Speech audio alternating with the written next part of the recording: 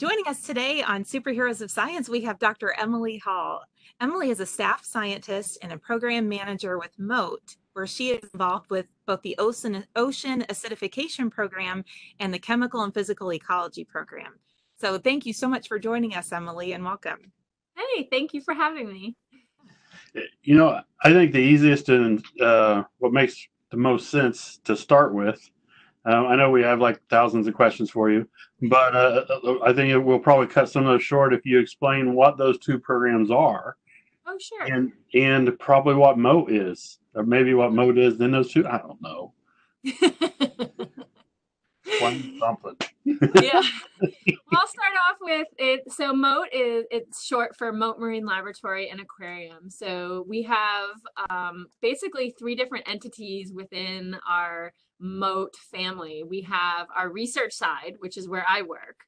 And then we have our education side. So we have a lot of education programs, a lot like what you guys are doing and working on. And then we also have our aquarium side, which is where we try to show off some of the cool research and education programs that we have going on through our aquarium. And then, so within the research side of Mote, I, like you said, I run the ocean acidification and the chemical and physical ecology programs, which are a mouthful. Ocean acidification is basically related to climate change, studying the effects of changing pH on our ocean. So looking at the chemistry, ocean chemistry on different organisms and different ecosystems within the ocean and our coastal environments. And then in chemical and physical ecology, same kind of thing. We're looking at changing chemistry, but more related to typical water quality parameters like nutrients and chlorophyll and other issues affecting our coastal and marine environment. So it kind of all ties in together. It sounds like it's just a bunch of chemistry stuff. It is a bunch of chemistry, but we tie it into the biology and the ecology because you can't have that biology without that chemistry. So yeah, true. I love that. Can we start with the ocean acidification? Sure. What about it? I mean, simply when we talk about the pH, talking about our percent hydrogen, the amount of or how acidic or basic something is, and by the way you said that, I'm taking it that the ocean is becoming more acidic. You're correct. So ocean acidification is often considered the evil twin of climate change or the other carbon dioxide problem. And it has to do with the amount of carbon dioxide that we're putting into the atmosphere, but not just the amount, the rate that we're putting in the atmosphere. So just like human population is growing exponentially, meaning we're growing more and more, faster every year, we're also putting more and more CO2 into the atmosphere faster and faster. One of the great things about our ocean is that it absorbs some of that carbon dioxide, which is great because CO2 is a greenhouse gas. It contributes to global warming. So nature likes to maintain a balance is a good way to look at it. And so our ocean absorbs about 30% of that carbon dioxide. Wow. Because of the rate that we're putting it in the atmosphere and the amount that we're putting in the atmosphere, that ocean's having to work double time, triple time, maybe even to maintain that 30% absorption. And so we're starting to shift the chemistry of our ocean, at least the carbonate chemistry, which is actually really, it can be difficult to do, but we are doing it. But that doesn't make, the ocean is so big. Yep. It is huge. So ocean acidification is a global problem. It's not just here in the United States. It's not just in Indiana or Ohio or New York or Florida. It's all over. It's Europe, it's Asia, it's North America, it's South America. We are all contributing to our carbon dioxide emissions, mostly through the burning of fossil fuels. And we're still continuing to do that. And ever since pre-industrial times, so ever since we started burning things for energy, we've started to see this shift. And there are a few models out there that some really well-known and really, really smart scientists have put together for our future, like 50 years from now, 100 years from now, predicting where we may be. And a lot of it is based on human behavior. So how we decide to get energy, how we decide to change our lifestyles or not.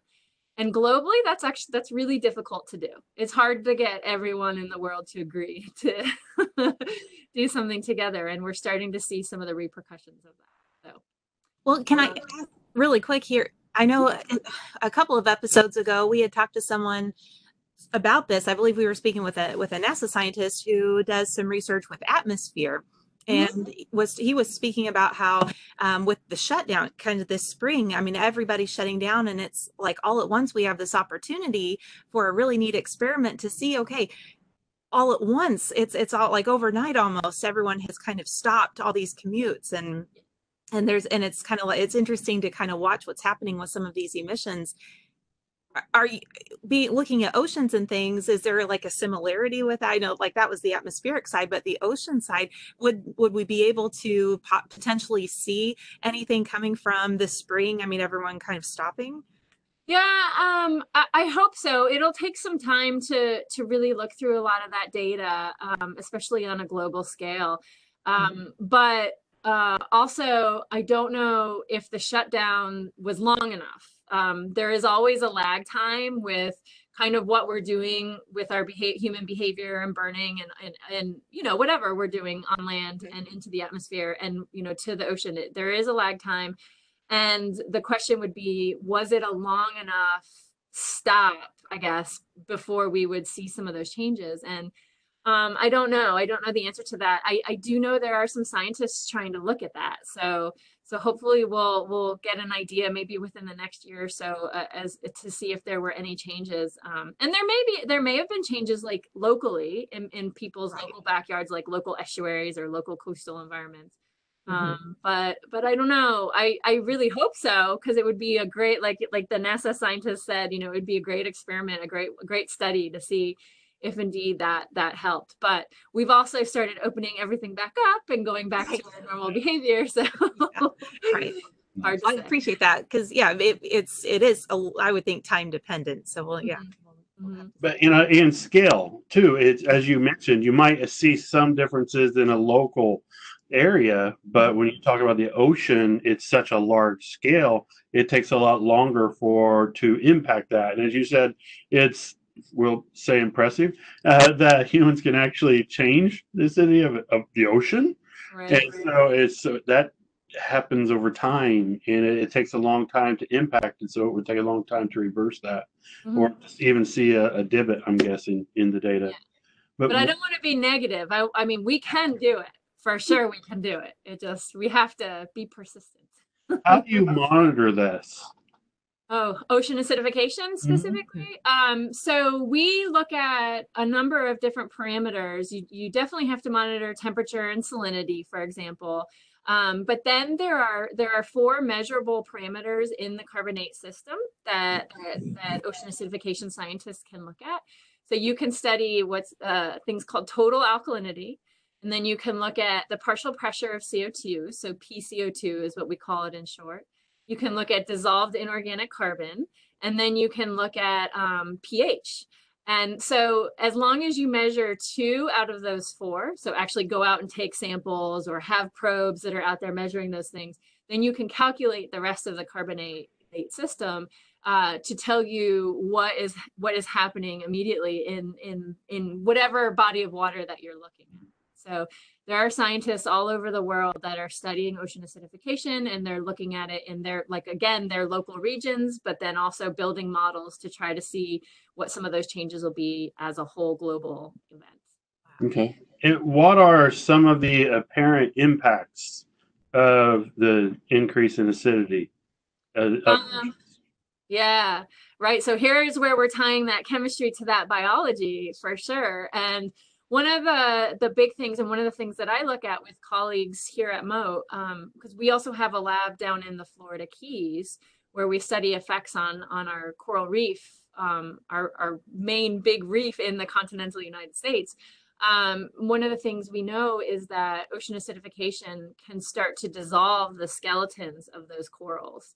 It also can dissolve shells of other calcifying organisms like other bivalves like clams and oysters, for example, which could ultimately have a big impact on our economy as well. Also food sources, people who depend on seafood and local environments for tourism, like especially in the Keys.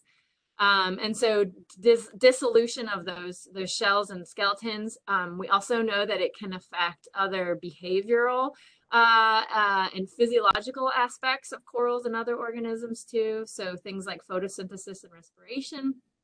And so there's a lot we don't know too. Like there are definitely a lot of things that haven't been studied yet. It's a continuous process trying to understand.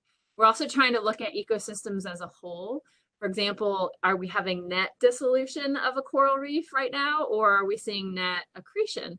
And I have some colleagues that are looking at that in the Florida Keys, because that'll have an impact. So going to the Florida Keys again, as an example, if a big hurricane comes through, which we are now in hurricane season, so we are watching that, those reefs provide a service to the land there. Like they actually help buffer against some of the storms, our barrier reefs and reefs like that. But if they're dissolving, then they may not serve that function anymore. And so that can be worrisome in the future as well. That. Wow. All right, and so you're involved in so many things. It's hard for me to narrow down what to ask you because I'm like, I want to keep asking about this, but then I'm like, but now wait, but you're also in charge of another program there besides the ocean acidification. Yep. It's in what was that program? Chemical and physical ecology. And so, what exactly is chemical and physical ecology when we say something like that? When we're talking about in ecology, what is that? So we are looking at, I guess a good way to say it is we're looking at different chemical patterns within our local regional areas, how they relate to those environments, how they impact the biology or the ecology of that environment, and mostly looking at water quality issues. A lot of areas are very concerned about nutrients, for example. Part of my job with that, and it's a whole nother topic that we could go on a tangent on, but I work in our red tide program. So I try to help understand how some of these nutrient patterns are related to red tide. So when we get big red tide blooms, and also when red tide blooms are not here, where are those nutrients coming from? Are they helping maintain these blooms? We also do a lot of work with seagrass and nutrients in seagrass in our local estuaries here. So many things. Well, for maybe students that have never heard of red tide or that don't live near what is red tide? Sure. Well, at least red tide, the red tide that I study, we can call it Florida red tide. It's a harmful algal bloom that can form these massive blooms along the coast. So in the Gulf of Mexico, along the Florida coast, the west coast of Florida especially, nearly annually we see blooms of red tide. And it really, like if you looked at it from a satellite or even from an airplane or a helicopter, you would see it's not actually red, it looks more brownish here, but you would see this darkening color in the water. And that's basically millions of cells of this phytoplankton, this algae that's harmful to both humans and the environment. And it's harmful because it has a toxin in it. And so when that cell breaks up or, gets splashed through the waves and stuff, it has a neurotoxin, which we call here, it's a brevetoxin. And that toxin can cause things like neurotoxic shellfish poisoning. It can also be aerosolized, meaning it can get into the air. And if you breathe it, it can cause you to start coughing and gasping for air a little bit. It's not going to choke you, but it's really problematic for people, let's say, who have like asthma.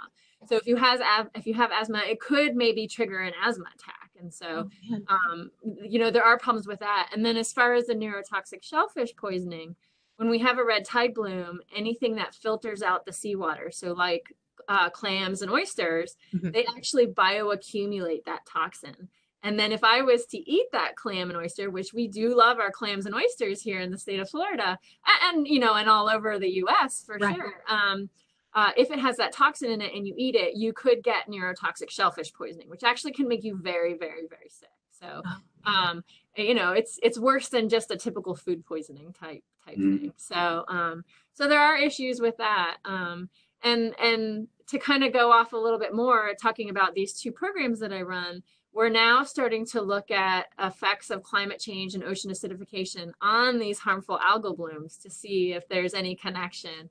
Do they keep these harmful algal blooms around? Are they going to wipe them out? We don't know yet. So everything we study brings on more and more questions, but that's part of being a scientist, is you get to keep asking questions, and that curiosity, and where's this going to take you next? So I love how you said that. That's awesome. yeah. I'm gonna say that's perfect, and that fits into what a lot of teachers are starting to discuss right now. Yeah. Beginning of the year, as soon as they start in, they're going to discuss kind of like what is science, the nature of science, and so it's, Great. or you talk about that's bringing in more questions, and we come up with more questions, and so that's perfect. And how you said that I guess to paraphrase, that the more that you learn, the more questions that you have. It's not necessarily the more answers, so you're done. Right. Yeah. You're never done. But it's cool. I mean, and if you find that you have a passion for science, if you have a passion for asking questions and exploration, like, what's out here? What does this mean? What is this doing? I have an idea about this. Science and engineering, especially, it's such a great field to go into, because you can feed that curiosity, and you learn tools to how to answer these questions or how to study them and stuff, and you meet other cool people who are just as excited about that kind of stuff. And it's even if we're studying things that are negative, like ocean acidification it's not a feel-good science all the time, because you're learning like, oh gosh, this is going to hurt this and this is going to hurt this. But then you start to look for things like, well, maybe how could we fix this? How could we alleviate some of those negative things that are happening? So you also start to come up with new ideas, and I don't know. It's sorry, I'm going off on a tangent, but it's definitely a great way to look at, to fix that curiosity, or to approach it and stuff. Oh, I love that. That's perfect. All right, so I know I want to ask which one, the blue, because I saw the blue holes. I know I want to go there, but before I go there, there's one more. Because I guess I would like to know, and I guess I did a little research, so I know a little bit more from that on, because I did look up your profile and stuff to see who the heck we were interviewing, and you want to do a little bit of checking before you ask. Yeah. So what, for a career path? Mm-hmm. What is important for a student? If a student is listening to this and they're like, "Oh, I want to be like her," is your office next to you available? I want to go there. I want to research this. What would you emphasize would be a good choice for them to concentrate on, or make sure they're really looking at to get to where you are? Yeah. Oh gosh, that's a tough one, because I think I followed a rather unusual path to get to where I am today. But we work with a lot of, one great step, especially for students, is here at Mote, we work closely with a lot of interns. We have huge intern programs here, and a number of different ones, some that are geared towards high school students, some that are geared towards college students, and even graduate students. So we have a whole spread of what we can offer for students. And we're not the only institution that does that. A lot of institutions do that. And in fact, I started as an intern here at Mote. And so it's, I've come full circle.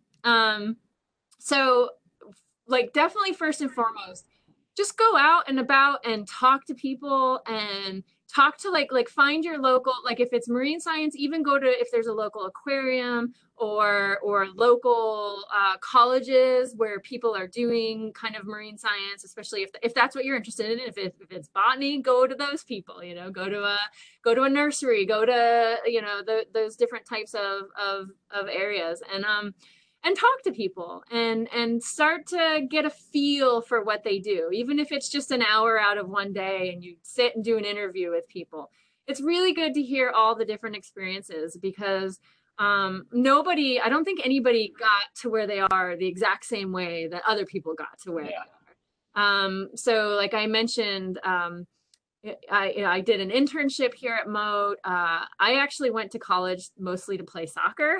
So I knew I wanted to do something in the sciences, but I wasn't sure what. But I had also grown up going out on the boats all the time and being on the water all the time. And it wasn't until I took a course in undergrad it was an environmental science class. And and I was doing kind of a basic biology, chemistry, basic sciences. So when you first start in college, you have to, you should take your basic chem, your basic biology, if you want to go in a science field, just to get those out of the way. But I took an elective, I took an environmental science class, and we were outside all the time for the class. We were doing all different things. Sometimes we were in the water, sometimes we were in the forest measuring tree trunks, sometimes we were, hiking through some sand flats or something. And I realized that, oh my gosh, I love this. I love being outside. I love being in nature. I love doing that kind of stuff. So I spoke with that professor, and there was a degree there that I could major in that would keep me in that path and those courses, and I did that. And then for grad school, again, because I had played soccer in undergrad, that was my priority. I wasn't sure what I wanted to do, but an opportunity came up to go to grad school in environmental engineering sciences. I'm not an engineer, but I was in an engineering program, and I took it, and I just somehow found my way. I started to take classes, and I started to kind of narrow down what I liked, and I realized, okay, I really like the water. I want to do something on the water. And then I was like, okay, am I a chemist or am I a biologist? I had taken a bunch, I had kind of majored in environmental science, and I didn't know which way to go. And so I really liked the overlap of understanding chemistry to understand the biology. So that's kind of why I overlap so much in what I do now, and followed that path and ended up, doing an internship and talking to people, and got a job at Mote. And I've been at Mote for, 15 years now. Oh, that is awesome. Yeah, I like that. I mean, I like it. The two big things is just try different things to find what you like, and to reach out and talk to those people and stuff. And I think those are two things that kids are scared to do. They're like, oh, I have to know exactly what I need to do, and I need to figure that out now. It's like, no, go into what you think you might enjoy and experiment and find out, and your path will lead you where you need to be. Yeah, exactly. And I love that too, that you had that question, am I a biologist? Am I a chemist? And that ultimately it doesn't really matter, that it all sort of overlaps together, and that you're still asking the questions and doing the science that you're interested in, but you're using all of those. And I've seen students, I think, get kind of hung up on, well, this is biology class, or this is math class, or this is social studies, let's say, and so I shouldn't be graphing if I'm not in math class. And I think that kind of applies to what you're saying, that it all supports a lot of the same questions you might be asking for all of those. Yeah, it's totally okay to and it's totally okay to go into, let's say, a biology major in college, and you're gonna have to take chemistry, and there's a reason they're making you take chemistry. And it's okay to hate that chemistry too, but it's good to at least experience it and try to understand it and get a taste of it, because you never know, you may end up loving it without realizing, without even knowing it, or you may end up finding a program down the road that is like biogeochemistry, where you're kind of mixing a lot of it and stuff. And so and there are people out there who do know exactly what they want to do. I have a colleague who works in corals, and she knew she wanted to work with corals ever since she was a little kid, and that's a great way to do it too, if that's who you are, and that definitely just wasn't me. So, but it's okay, because I still got to a really cool place, not knowing. And then, I would say it sounds super cool. Yeah. All right, and the one thing I wanted to talk to you about that I haven't even got to, I'm sorry, because I told you that's what we talk about. Because what program does the blue holes fit under? Okay. So blue holes. That's the one thing I was going to talk about. Yeah. So the way I got into doing blue hole stuff was initially through the ocean acidification program. And the reason being because a colleague of mine at Mote, who he's kind of one of the first scientists to go out and really look at these holes. So, you know, he's been at Mote for 40 years and has been exploring these holes mostly on his own time, just with his cave diving buddies. He one day took an instrument with him. He literally strapped it to his scuba tank, and it was an instrument that measures conductivity, salinity, temperature, pH, and dissolved oxygen, because he just wanted to see, like, okay, I'm diving in these holes. Why don't I just get some data while I'm in there? And that's an easy way to do it.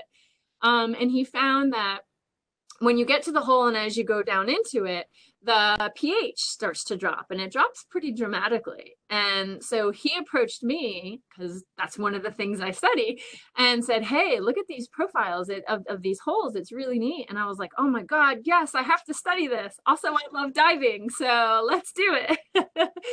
And so we got together, we got a small grant back in 2012. And a very small grant, because in research, you do typically have to get grants in order to be able to do the research, because it's not free. Like taking a boat out, you do have to pay for it, even at your own institution. So we got a small grant to start looking at a couple of holes, and we found that these other two, a little bit shallower holes, had these features. And so we started taking samples to do more analyses. So we also started looking at nutrients, which ties in my other program. And we saw that nutrients were elevated in the holes as well. So we've got pH dropping, nutrients going up, but then we have this really dynamic, diverse ecosystem around these holes. And so what the heck is going on here? You know, what's causing these animals to love this place? And so in 2018, we applied for and received a grant from NOAA. It's a NOAA ocean exploration grant to really characterize a couple of these holes in big detail using some technology. So now we're tying in biology, chemistry, ocean technology, microbial ecology, radioisotope chemistry. You know, we're working with a number of institutions to really try to characterize these holes and understand what's going on. Wow. Why blue? Why blue? Is that what you asked? Why are they blue? Well, so it's a little bit of a misnomer. So if someone was to go online right now and do a search for blue holes, the big thing that's going to come up is probably the blue hole in Belize, or there's another blue hole in China that are they're visible from the air. Like if you're again flying a helicopter above, you can actually see this big hole, and it is just the color. It's very blue. It's a very like oceanic blue, because it's very clear and really, really nice and really enticing. Like it definitely makes you want to go. It looks like a big spring. The holes that we're studying are further offshore. So they're about 20 miles or further offshore in the Gulf of Mexico, and you can't see them from the air because they're so deep. The holes themselves, of the two holes that we're studying for this project, Amberjack hole doesn't open up until 115 feet below the surface of the ocean, and Green Banana doesn't open up until 150. So that's 150 feet below the surface of the ocean. And so so if you're in a boat looking down, you can't see the hole. You don't really see it until you scuba dive down to the hole, and then all of a sudden this hole opens up in the ocean floor. So it's slightly different, and they aren't always blue when we see them. Like with all these nutrients, sometimes we see big chlorophyll blooms, which actually makes it look green. but they've just been called blue holes for a while now, so that's what we're sticking with. Well, let me ask, just to back up, so you said it's a hole in the ocean floor. Mm-hmm. If that's the case, what causes it, or are you studying what causes it? So we believe, they're actually on the Florida shelf. So 8 to maybe 12,000 years ago, the Florida shelf, the sea level was lower, our land mass in Florida. So Florida was much wider than it is today, than what we know it today. So that part of the land was actually out of the water. And I guess a good way to describe it is, so if you ever go to the state of Florida, which I highly recommend everybody go do it. It's crazy, but there's some really cool environmental ecological systems there. And one of the things we're known for are our springs and sinkholes. And so on land here, we have a lot of springs, which again, very blue, very clear water. It's typically fresh water here. And that's a place where people can go and swim, use for recreation. It's like a big swimming pool, but it's like nature's swimming pool. A lot of people go cave diving in them. Same with some of our sinkholes, like an underground cave perhaps could collapse and then fill up with some of our groundwater. So we have a very, what we call karst ecosystem here. Or karst, I guess geology is a better way to say it. Meaning we have our land base is a lot of limestone. So limestone is with our groundwater system and with the nature that limestone is, as water moves through it, it can start to dissolve out, you know, just like ocean acidification, dissolving that calcium carbonate. It can dissolve out like caves, caverns, springs, sinkholes, that kind of thing. And so we think, you know, 8,000 to 10,000 or 12,000 years ago, that's what happened with these springs and sinkholes. But now, since then, they are now underwater, under the ocean, because of the way the land has shifted and moved and the sea level has risen. But they're so far offshore and they're so deep that they haven't been filled in by sediment because of, or like from hurricanes and stuff, whereas holes maybe closer to shore can get filled in by moving, shifting sediment. But these haven't. So these are still those springs and sinkholes that are out there. Does that make sense? Especially being from Indiana, because we have a very karst topography in southern Indiana. Okay. There are a lot of sinkholes and caves because of when the rainwater comes through the soil and becomes acidic, and it eats away our limestone. Okay, so same kind of thing. Yeah. Yes. Yeah, very cool. And I think that's what attracted me to it when I saw the article. It's like, I'm like, oh, it's like Indiana underwater. Yeah. I'm like, this is really cool. Not to mention, I'm reading like a really scary novel about southern Indiana sinkholes. And so, that kept me awake a few nights, scared me. But see, this is so cool. It's amazing to actually think that you're going out there and diving down there with instrumentation to collect data to try to figure out more about like that ecosystem within one of these and why, you know, what all's happening in that. That just is absolutely amazing to me.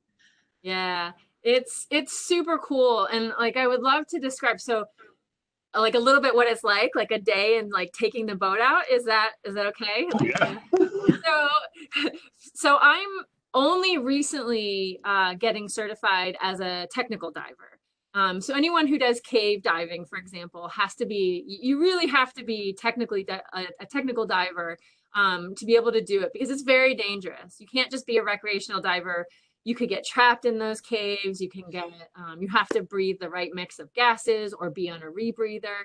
And so basic open water diving usually certifies you to go down to something like 60 feet and in open water, meaning no overhead cover, no, it's usually like coral reef diving. It's usually very, very easy, very gentle type diving. But I am a scientific diver, and for these holes, because of how deep they are, you do have to get technically certified. So that's one cool thing, and we can talk about like scuba diving and that aspect of it. But what's really cool is we take a boat ride, we go out to these holes. You're out in the middle of the ocean. You don't see land. So you're just on a rocking boat. Hopefully you don't get seasick. Or if you're like me, you do get seasick, but you take some medicine to take care of it. And then you get in the water and you dive down, and you're kind of diving down into just ocean, because it's just very blue. You don't know what's going to be around. Sometimes you have a remora sticking to you that you're like, get away.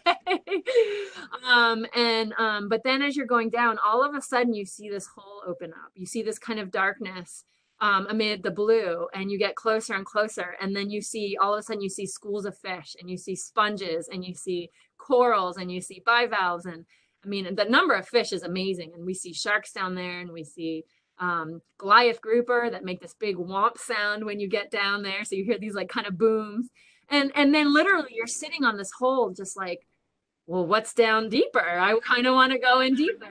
And so the tech guys that are able to go down to 300, 400 feet, they go down there. I'm not quite there yet. I sit at the rim and just wave as they go down. But, you know, swimming around the rim is super cool too. So it's a really, really neat experience. And it's really cool to be able to take video and stuff and bring that back to, you know, home base here and be able to share that with you guys, with your students, and with the community here, because not everybody can dive these things. It's tricky for sure.